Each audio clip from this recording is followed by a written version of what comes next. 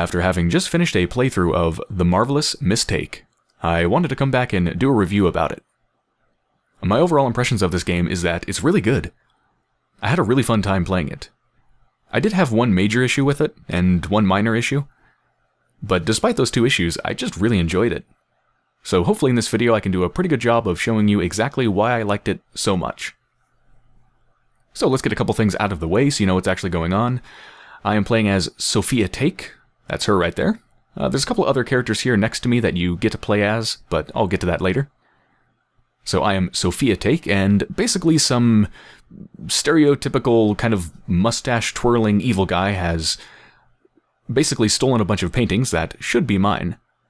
And my job is to go steal them back. So steal back what is rightfully mine.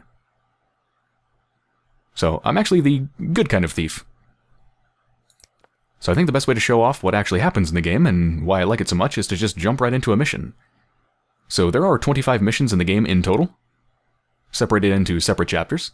This is I believe this is chapter 3 that I'm inside of right now, and I'm just going to start on mission number 12. So let's just jump into it. Begin the heist. Okay, before I do anything else, by the way, I also want to mention that you might notice that this game is very, very quiet right now. It does have sound, but the music is missing, and that's not because there's something wrong with the game. The game does have music, and in fact this game has a very, very good soundtrack. It's one of the best parts about it. The soundtrack is wonderful. It's this groovy, awesome, jazzy sort of thing. However, I have disabled it for the purposes of this review, because unfortunately it triggers a bunch of bullcrap YouTube copyright stuff. And during my playthrough I did not turn off the music because I felt like it would have hurt the playthrough far too much to turn it off. So if you're interested in hearing the music, you can go check out my playthrough, or you can probably see other people's gameplay of it, or look at a trailer or something like that to get an idea of what the music is like. But for the review, I'm going to turn it off. But suffice to say, the music is freaking awesome. The music is just as stylish as the game's art style is. Okay. So, I need to steal back a bunch of stuff. Paintings and a bunch of gold things, and now that I think about it, I'm not really sure why I'm stealing gold things and not just paintings, but whatever, it doesn't really matter. I'm taking a bunch of stuff. And to do that, you basically just run right up next to stuff. And the hard part is, of course, avoiding the many, many people and things that want to catch you. So as you can see, there's a bunch of guards here, and they have their own little vision cones. And as you can probably imagine, if I step into the vision cone, do it right here. There we go. So that guard has spotted me. Now he's going to come on over. But I'm hiding behind this. You can see the shadow in the vision cone. That means he can't see me over this. So I'm using this as cover. And that's one of the things I really like about this game, is how incredibly clear the visual feedback is as you're sneaking around. Because you can see everything's vision cone. And everything kind of has a nice timer that tells you exactly what's going on. Like, I'm in trouble here. Okay, we're good. Oh, almost got caught. So it's super clear what people can see. And exactly how long it's going to take until they go into alert status. So if you stay in their vision cone for a little bit, they'll go to investigate. If you stay in any longer, they'll actually run after you because then they know you're there. So it's incredibly clear. So now that they've gone the other way, I'm just going to stop by these things and yoink. Okay. See, I'm hiding in the shadow of this thing. It's very nice. Super clear feedback. Now I want what's inside of here, and this is a little bit different from the other things. So the other things, you just walk up next to them and you take them. But this is more special. This is actually an optional objective. You do not have to take it. But I feel like a lot of the fun in this game is not just technically beating the level, but actually beating it based on a kind of more strict rule set.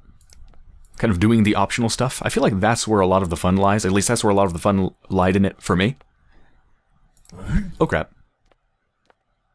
Alright, he's coming on over. I need to get out of here.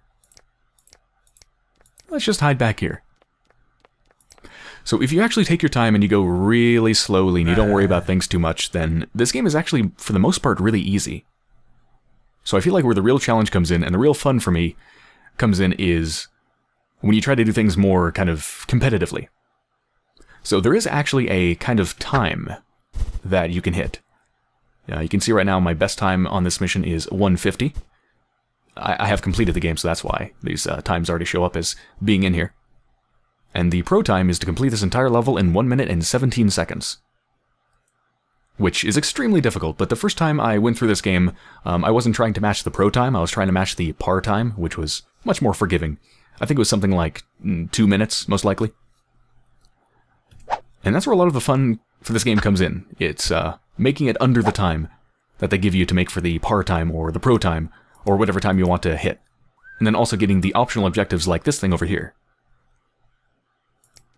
Because if you just do everything slowly, it's pretty easy, but if you go for this optional stuff, it's really fun and exciting. So that's what I did for my playthrough, and I would definitely recommend that. Okay, so I want this thing, but there's a lot of people around here, and it's really hard to get to it. So what are my options for dealing with this? Well, one of the things is gadgets. And that's what that is. That didn't work out so well. Let's throw another one. So gadgets are things that can appear on certain levels, sometimes. It all depends on whether they want to use them or not. So various gadgets will appear throughout the game. Oh my god, I'm going to get caught here. Yep, I just got discovered. Let me restart. So various gadgets will show up on your journeys. This one here is a smoke bomb that I just picked up. And it's not like you always permanently have these gadgets on every single mission. You have to pick them up actually inside of the mission. So it all just depends on whether the specific level has that specific gadget that you can pick up or not. So you'll never have more than one gadget. And in some missions, you'll have no gadgets. Gonna pick up this stuff. So this one's a smoke bomb, and it is very, very helpful. So if this guy's staring this way, there's a lot of different things you can do to avoid the guards. One way is just to kind of wait until they hopefully look the other way. But you can be a little bit more proactive. So one of the things you can do is, of course, throw the smoke bomb, like I just did before. Throw a couple of those and sneak on past. Now if I want to get to here, yep, there we go. Now he's looking the other way, so let's grab this. And what makes those things so special is that after you grab them, the patrons of this place go and grab a guard. So it's a little bit more challenging than just going up next to something and grabbing it like these other things. But that's not the only way you can deal with guards, because there's a bunch of different gadgets that you can get sometimes. You can use those, or you can use this smoke bomb gadget, or you can try to distract the guards. So one of the things you can do is whistle. And you can see the little radius on that. So it's not wide enough at the moment, but oh, here we go. There we go. So if I want him out of the way, I could wait until he comes around. And there we go. He's been distracted. So you can try to distract guards that way. You can also distract guards by running. If you notice when I run, there's that little shockwave that comes out. So that means if a guard is in that radius as you're running by, they will hear you, like this.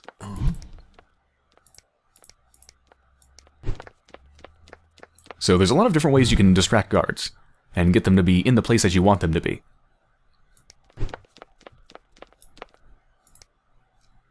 And to be honest, that is most of the game, really. It's a very simple game. There's 25 missions, they're fairly quick. Most of them you'll probably want to complete in about 2 to 3 minutes, although, you know, oftentimes they're going to take maybe half a dozen to a dozen tries if you want to hit the time. Yeah, if you want to get under the time. Yeah, 25 missions, it's pretty quick. It took me about, I think about 5 hours to beat the whole game, and that was with me trying to get under the par time and get all the achievements as when I was playing as Sophia. Or at least, well, most of the achievements, but I'll talk about that a little bit later. So you could definitely complete this game a lot faster than even that, if you didn't really care about any of the achievements or anything like that. So it's a pretty small game, it's a pretty simple game. You could easily get into it and understand it in probably 5 to 10 minutes. And that's one of the things I really like about it. It's just a very simple and focused game. It really knows what it wants to do. Like, everything is just clear and wonderful. I mean, it's got a super clean and awesome art style. Everything's just... it just looks really cool. And if you could hear the soundtrack, it would sound very cool. The soundtrack is awesome. The art style is awesome. Even the animations are awesome. I mean, everything is just kind of... everything's just cool. I mean, even just look at the way she walks around. She's strutting around like she's at a fashion show or something like that. It's just kind of an adorable, awesome game. I just love all the animation work and the music and the art style. It's just a really good-looking game. Everything's very clear and clean, and the feedback, as far as like what guards can see and what's going on, is wonderful. All the vision cones and the way they overlap in this dark area indicates that they can't see over it. And those little rings that pop up showing you the radius of stuff, like the radius of the whistle. There we go. Like, everything's just super clean and clear, and it's really nice. It just feels good to move around. The movement is really snappy and responsive. Like, it just feels good to play. It's just a really fun game to play. Like, it just feels good to move around. Everything looks good and pleasant and clear and responsive, and it's jazzy and cool and stylish. It's just, yeah. It's a really good game. So let's talk about the stuff that I did not like. So let me go back to the home screen here. There we go. Okay, so the major thing that I did not like is the two other characters, which for some reason they just decided to run away from me. What? Do I smell bad or something? Alright, so these are the two other characters that you get to play as. This one up here is Harry, and this one down here is Daisy. Let's go switch to Harry for a second. Here we go. So you get to play as these other characters. They're introduced later in the game. And, well, you actually have to play as them. So they're not just completely optional kind of achievement sort of characters, but you actually have to play as them to complete the game. Because to unlock the further chapters, like this door right here that is open, this would be closed if you hadn't completed the previous chapter, and you have to complete a certain amount of heists and stuff to get through to the next chapter. So to unlock each chapter, which each chapter is each room in this building, you have to complete a certain amount of heists. So you have to complete every mission as Sophia. She's the main character, and you have to do every single one as her. But you also have to complete a certain amount of missions as the side characters, as both Harry and Daisy. So to get to the next chapter, you might have to, for example, complete maybe 3 with Harry and 4 with Daisy. So not every single mission, but just you have to do some of them to move on to the next chapter. Now, if I actually enjoyed playing as these other characters, then it wouldn't have really been a big deal that I was required to play as them to move on to the next chapter. But the thing is, I really didn't enjoy playing as them. So let me move on to a mission as Harry, for example. Playing as these other characters was just not very fun. At first it was intriguing just because I didn't know what their capabilities were. But then after getting kind of used to them, I realized I just don't like it. They control differently and they have different capabilities than Sophia, the main character. And I really like controlling Sophia, but I just didn't like controlling these other characters. Like this guy, for example, Harry. One of the things about him is that he can't run, which I find unbelievably annoying. I love running as Sophia. Like, half of my movement across the map as Sophia is running. So the fact that I can't do that with Harry just drives me nuts. And he's also got this little gadget thing that you throw against the wall and stuff. And I don't really like this thing either. I just never liked playing as Harry. Which is really annoying because I was actually required to play as him, so... You know, there were these times where I finished all the missions that I could for a chapter as Sophia, and then to move on to the next chapter, I had to play Harry for like 3 missions, and that just annoyed the hell out of me because I didn't like playing as him. It's like, oh, I guess I gotta go through this sucky part to get back to the character I like. And then if we switch back to Sophia, switch to Daisy, the other character, she thankfully can run, and she actually has an interesting mechanic.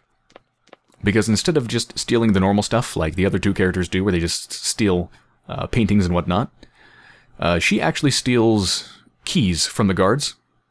That's what these 2 little symbols are. And let's actually go to a different mission here. This one isn't too good for what I want to show. Let's try this one.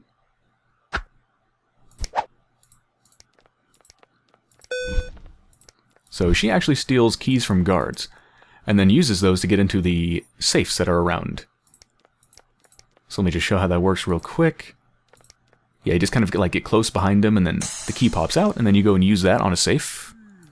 Where's the nearest safe? Oh god, this guy's coming. Alright, there we go. So here's the nearest safe. Although if you do that, it sends off an alarm. So I'm probably going to get caught here. Nope, I'm okay. So yeah, that's how the gameplay works as her. Kind of sneak up behind guards, steal their keys, and then open up the safes. Which is interesting, and I found that pretty interesting at first, but then the more I played as her, the more I realized I just don't like that nearly as much as playing as Sophia. So it was more pleasant to play Daisy than it was to play Harry. But I just prefer Sophia a lot more, so it really annoyed me that I was required to play as these other characters to progress. Because I just didn't enjoy them nearly as much as Sophia. So that was the major problem I had with this game. Other than that, the only other problem I had was the sort of RNG element. So let me just demonstrate that a little bit by going into a mission. Let's go back to Chapter 1. So these are going to be pretty easy missions.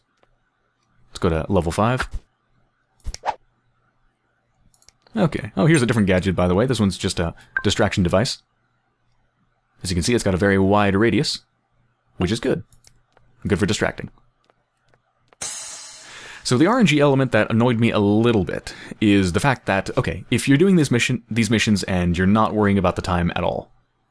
If you're not worrying about the time, then this doesn't even matter.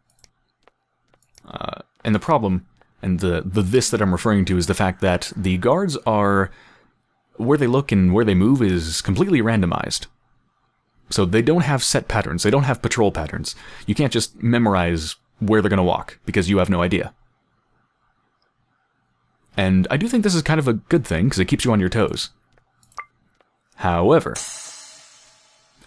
when you're trying to complete the level in a certain amount of time, this does lead to some frustrating situations. Where especially on harder maps, where it's really hard to complete the entire level under a certain amount of time, there's a bit of an RNG element, where if you want to complete the level in a certain amount of time, it kind of depends on guards doing sort of the right thing at the right time. There are certain cases where maybe there's a room and there's 2 guards in it, and if the guards happen to be looking your way when you're running through the level, then it would require a large amount of time of waiting or trying to distract them to get by them. And you don't really have time to do that sometimes because you're trying to make it in under a certain time limit. So there's certain situations where you just can't afford to wait. You can't afford to try to distract them and whistle and try to get them to move, because you just don't really have time. So there are certain situations where I would just repeatedly restart a level because I would run somewhere, and then I'd find that the guards are looking the wrong way, and I just can't do anything about it. You know, the fact that they're looking the wrong way meant that I had to restart the level if I wanted to make it in under time. There's just not much I can do about that. So that did happen sometimes, which is a little bit annoying, but I don't consider that a big deal. And yeah, that's pretty much it. Those are really the only 2 things I could think about this game that I did not like. It's just a very simple, very snappy, and wonderful kind of game. It's just it's perfectly bite-sized. Not too long, not too short, it's very satisfying, it looks wonderful, it feels wonderful to play. It's just a really good little game.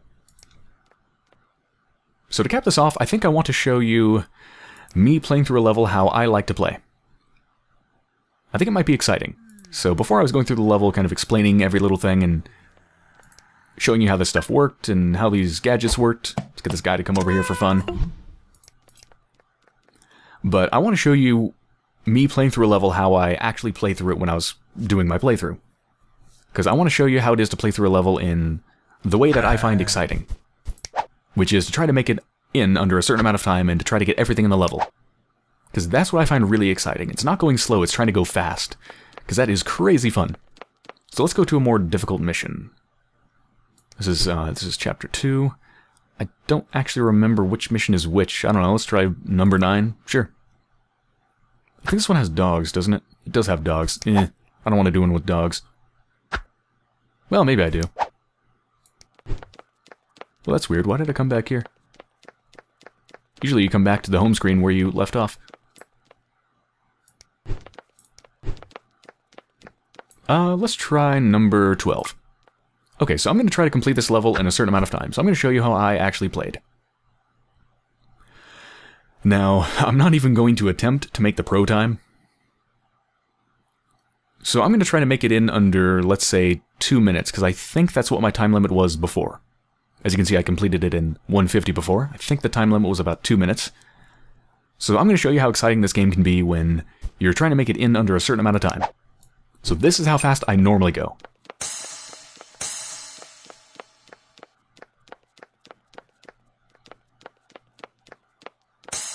Not doing this in a very smart way. In fact, I just got caught. Since I run around like crazy, it always involves a lot of restarts.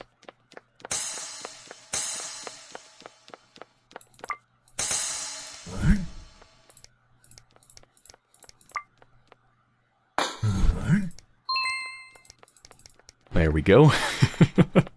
Oh, that's so fun. You can get really good about avoiding guards. And I just run everywhere. Oh crap, oh crap. Ah, yep. I blew it. I ran a little bit too close to him, so he heard me. So when you're trying to make it in under a certain amount of time, it always involves a lot of restarts, but it's exciting.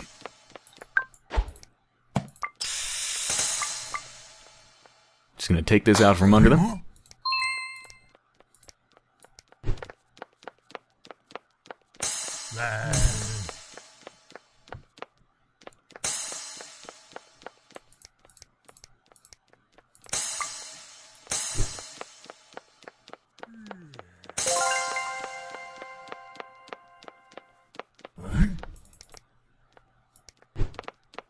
And there we go.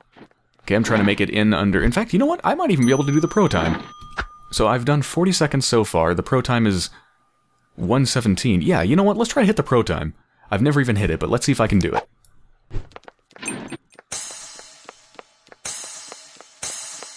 Ooh, I remember this level was really hard. Oh, crap. Nope. I ran too far into the vision cone of the security cam. Let's get him to see me. There we go. Sometimes you want to be seen because you want somebody to move towards you. You want to get their attention. Okay, that's good. Yeah, so now he's out of there, so I can just grab... Yoink this. There we go. I can't move forwards unless you turn around. Oh, no. Oh. See, this is a case where I almost have to restart because I can't move past. But no, I'm good. He looked around. He looked away.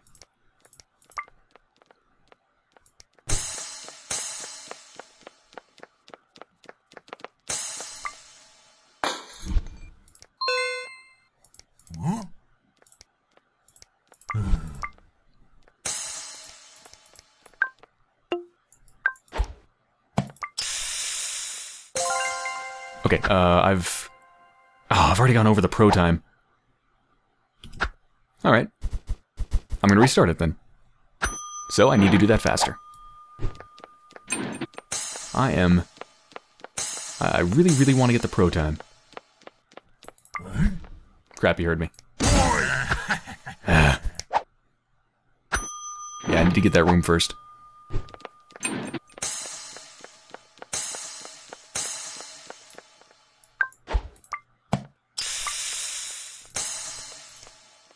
There we go. In fact, this is really, I don't even think I can do this, honestly. Looking at the time, I have 17 seconds to make the pro time. There's no way I can. Look at this. Oh my god, I think I need to complete the first level faster than I did. I'll try this one more time.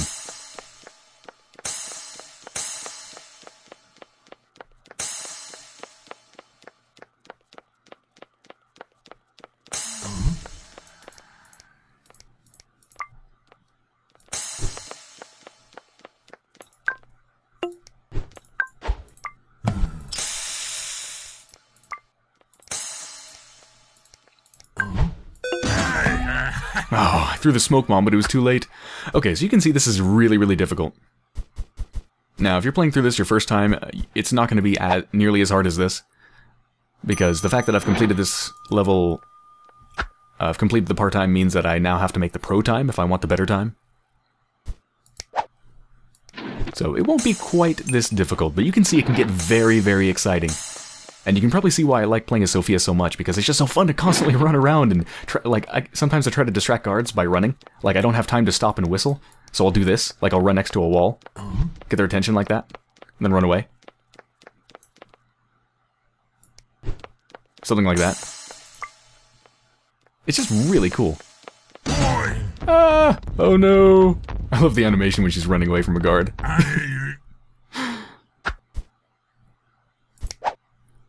So yeah, it's a really fun game. It's pretty awesome. Let's see, what else to mention? I think that's pretty much it. I guess I should probably mention that you can grab it from Steam and GOG, and I'll have links to both of those places in the description. Other than that, that's pretty much it. Yeah, it's a pretty small, pretty bite-sized little game, and it's a hell of a lot of fun.